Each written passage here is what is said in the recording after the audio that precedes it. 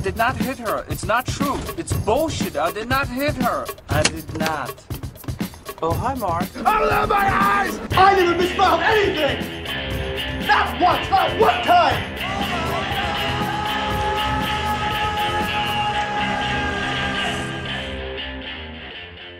Superman 4: The Quest for Peace is one of the worst movies ever made. I genuinely do not think there's any debate. This is a broken movie that was so chopped up in editing, so plagued with production issues, a half an hour of this movie was removed from the entire runtime. I have reviewed this before, but never in Hilariocity form, and I thought to do that I would bring on the same person who helped me get through Batman and Robin. And that would be my good friend John Flickinger, aka the Flick Pick. That was my horrible impression. Hey there guys, my name's John. I come from a magical land called the Flick Pit channel, so thanks for having me back, Stuckmann, to do another Hilariocity review. The last time we talked about bat nipples, and this time we're talking about Superman, The Quest for Suck. I think the last time I watched this movie was in 1997 on a VHS tape at my uncle's house. And, yeah, whatever. So anyway, I bought the movie on Amazon. I'm not proud to say that, so yeah, let's just do this. This movie was made by a production company called Cannon. They are a notoriously terrible production company from the 80s who made some of the worst action movies ever made. Now, that's not to say those movies weren't amazing in their own way. They were trying to save their production company from going under, and they thought a movie like Superman 4 could be the film that did that. And it really just made it even worse. So this movie opens with some astronauts in space, and of course, some sort of disaster happens, and you're watching the film and you're thinking, okay, you know, this could be a movie. It's possibly better than Superman 3. Who knows? We'll see what oh my god! What the hell was that? Get used to that shot of Superman flying, by the way, because you're gonna see it a lot. In fact, I took the liberty of counting. Enjoy.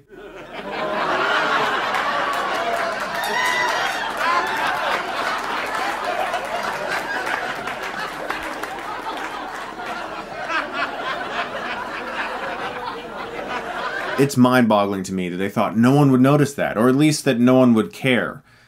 We care. You guys could have done maybe 2 or 3 of them, maybe have them look this way or look up, or maybe kind of close one eye. No, the exact same one every single time. But the one that's always bothered me the most is this one right here in this subway sequence where Superman flies past this crowd of people standing in a subway. And the timing is completely wrong. You have this man, he's a heroic figure with a cape and a blue suit. He flies past these people. But they're not looking at him, they're looking behind him because they couldn't time the sequence right with the live action background. It's like, hey lady, why are you looking at the subway tiles? Superman just flew by. Now in all fairness, when discussing Superman 4: The Quest for Suck, we could probably stop every 25 seconds during this movie and talk shit about it. But for the sake of all of humanity and time and my lack of sleep, we're just going to start with this scene right here. So the guy from 2.5 Men, not Charlie Sheen, the other one who no one talks about or makes memes and doesn't claim that he has tiger's blood, he helps break his uncle Lex Luthor out of prison by tricking 2 guards to get into a pitmobile and then driving them off of a cliff. Now pay close attention to the car, a simple stunt,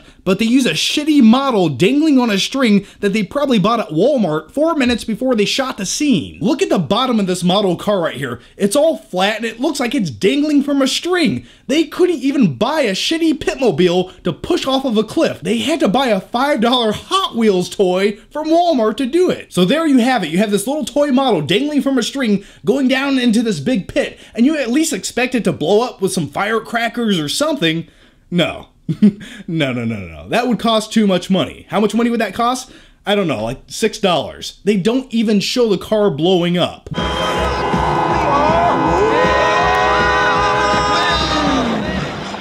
Right. That's what this movie is. Just lazy, shitty effects for an hour and a half. But you know what? That's not even the thing that bothers me most about this scene. It's the fact that you have these 2 ordinary prison guards crawling out of this pit after they were in a car, after it went off a cliff 200 feet, crashed, blew up, and they're okay. They just crawl out of this pit, and they're just like, what happened? It's like, hey, why is this movie all about Superman? I get that he's super, but we have 2 prison guards over here who are indestructible as well. Nobody cares? Okay. So Clark goes back to his family farm in Smallville, and we know this because this appears. Do they really think we're that dumb that we can't tell that this is the Kent farm in Smallville? I mean, they have to let us know. And in this film's first display of very random Superman powers, he simply stares very hard at the ship that he came in as a kid, and it vanishes from existence. Let's hope he doesn't take a nice long look at Lois one day and just make her disappear. After talking to some guy who's interested in buying the Kent farm, he then takes a baseball and smashes it into orbit. That ball should have shattered into a million pieces, as well as the bat. I mean, hell, Benny from The Sandlot busted the guts out of a ball, and that thing was still on the grass, definitely not in space. I mean, it's only 12 o'clock, and I just ruined the whole day for us. No, you didn't. That's the most amazing thing I ever saw. Anybody got another ball? No. Well, then it ain't okay, because now we can't play no more. I'm just going to think about The Sandlot for the rest of this review, if that's okay with you guys. And immediately we get another Superman rescue scene. It's almost like they just cut out all relevant character moments for just the big Superman parts. I think a guy manning the subway train starts choking or something, because it's so poorly executed that I can't actually tell what the problem is.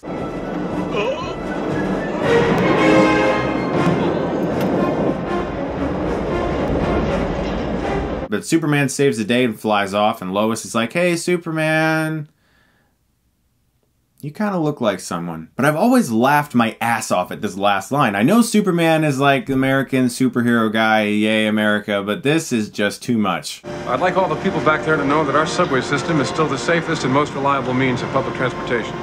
Thank you.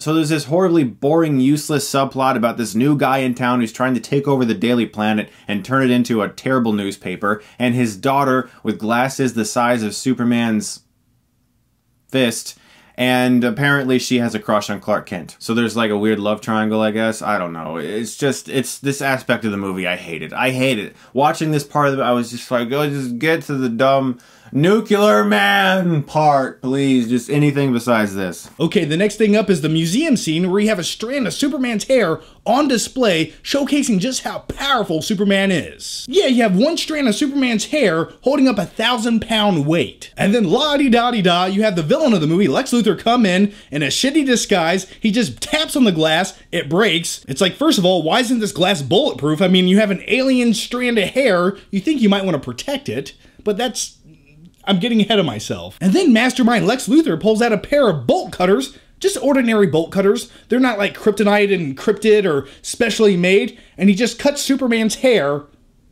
and that's it. He takes it, and he leaves. But let's back up for a second. In the realm of comic book movie logic, you can't cut Superman's hair with an ordinary pair of bolt cutters. It's like, that's Superman's hair. You can't just cut that. It takes effort. It takes something special. Not just a pair of everyday bolt cutters. But this movie doesn't care. The screenwriters didn't care. They never read a comic book in their life, nor did they care to. They were just like, how can we easily progress the plot in the laziest way possible? Just do that. Clip. Then we just cut away with the alarm blaring, and we never learn how Luthor escaped this museum. Cameras didn't pick him up. Guards didn't pick him up. In fact, there's nobody looking for him after he escaped from prison. So here's where the movie's actual plot starts to begin. It just so randomly inserts this whole thing about nuclear fear and that everyone has nuclear bombs. And we get to this classroom scene with two horrifically awful ADR moments. One is the teacher. Now, I know you're all upset by the crisis. The best thing we can do is to try to think positively. And the other is this young boy named Jeremy, who absolutely catapults this film's plot into the stratosphere of dumb by wanting Superman to rid the world of nuclear weapons. I tell you who I'd write a letter to that would do some good. Who, Santa Claus? No, Superman. I know who could do some good. Who, Santa Claus? No, Superman! So Clark gets really stressed out about this whole nuclear weapon thing, and he decides to tell Lois that he's Superman by jumping off of a roof with her, and then we get this friggin' scene where they float around all over the world. Absurd amounts of distances are traversed in seconds. Shots are thrown all over the place telling us, well, now they're here, well, now they're there. Lois is wearing a dress. She never appears different. Now listen, guys, if you guys are aspiring filmmakers or you want to work in special effects someday, watch this scene right here. That's how you don't do green screen. Now, before I say what I'm going to say, I understand that this movie is called Superman. I understand it's about a man who can fly. I get that. But can Lois Lane fly in this movie? I didn't think so. So why the fuck is she flying? Just look at a few of these scenes right here. Lois Lane is flying side by side with Superman. He's holding her hand, then he lets go, she continues to fly, and it's just like, what the fuck is this? In all reality, Lois Lane would be like this, holding onto Superman's hand as she's dangling. At this point in the movie, it's no longer a Superman movie. It's Peter Pan. Someone sprinkled pixie dust on Lois Lane and she's flying to Neverland. So Supes decides to do the nuclear weapon thing and he gives this big speech. And Christopher Reeve giving a speech, it's great. He is Superman to me. This is the one positive thing about this movie. Christopher Reeve, he's great. He is Superman as far as I'm concerned, and it's cool seeing him give a speech, but it's like, who cares, you know? And then we get this montage where he somehow knows where all these nukes are. How does he actually know this? Here's all the nukes. There's one there, there's one there, there's one there. Okay, fly. The best part of this whole sequence is that he creates a giant net in space filled with nuclear weapons. Where'd he get this giant net?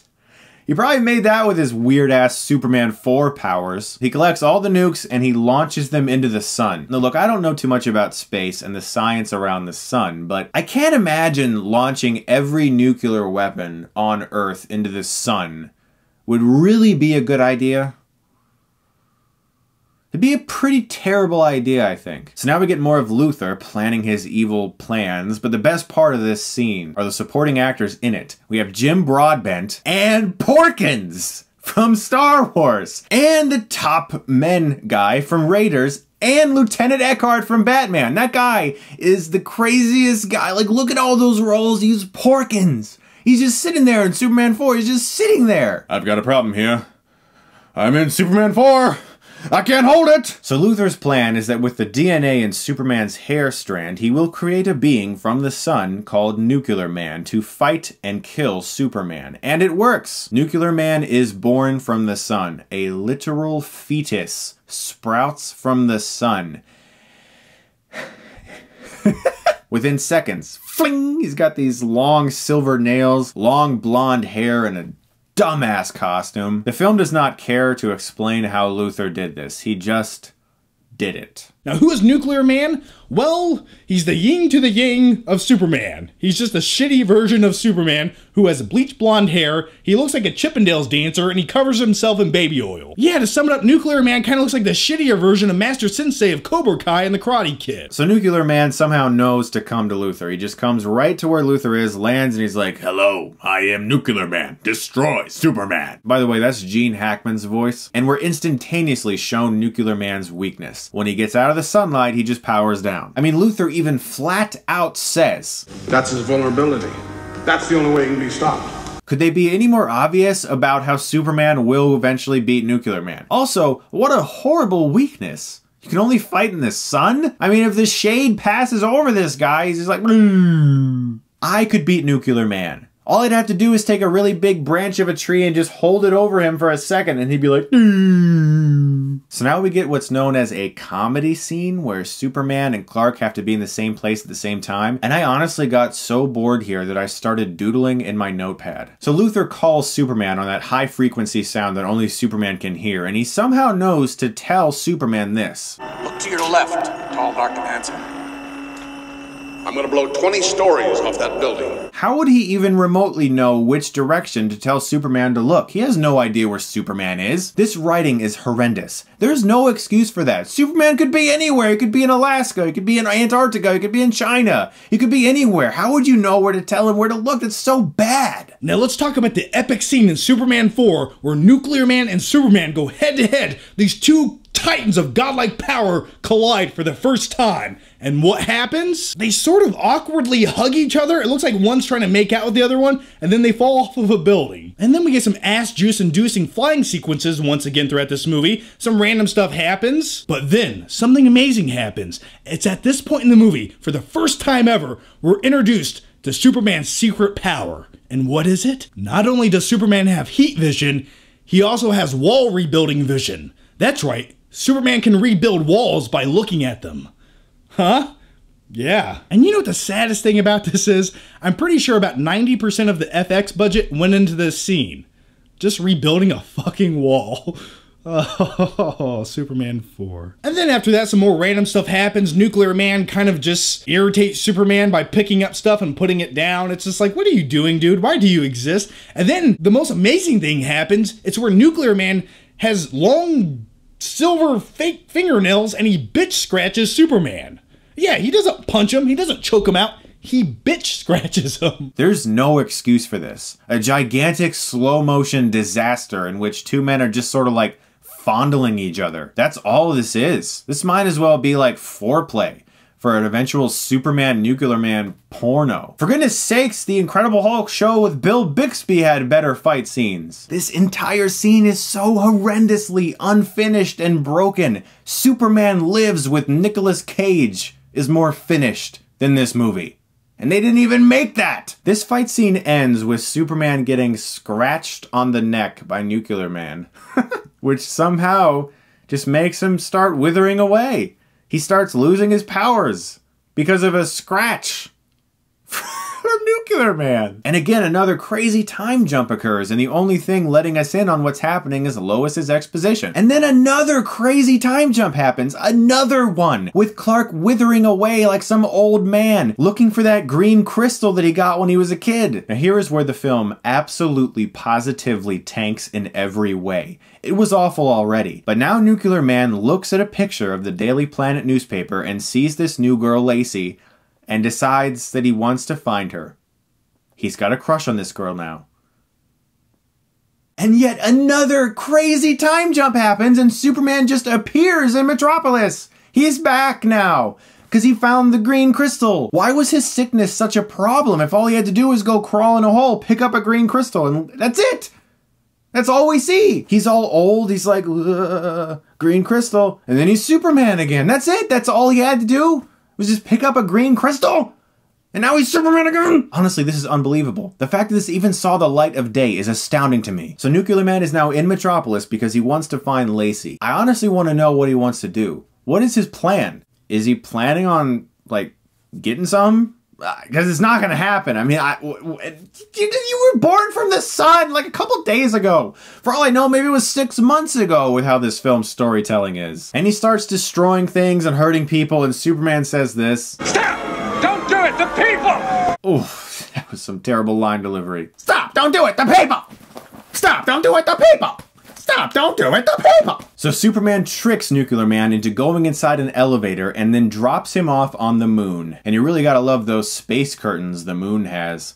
Man, this movie actually got released! Okay, I think it's that time. We're almost at the climax of the movie. And what is the climax of Superman 4?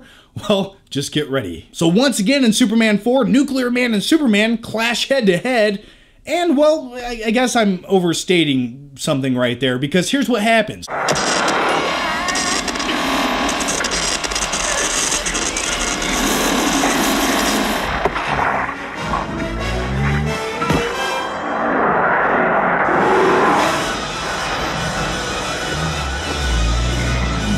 And then Superman and Nuclear Man proceed to keep fighting, and it's like two drunks in an alleyway. They just kind of hug each other and like caress each other, and a little bit of cuddling happens. And then Nuclear Man plants Superman like a carrot.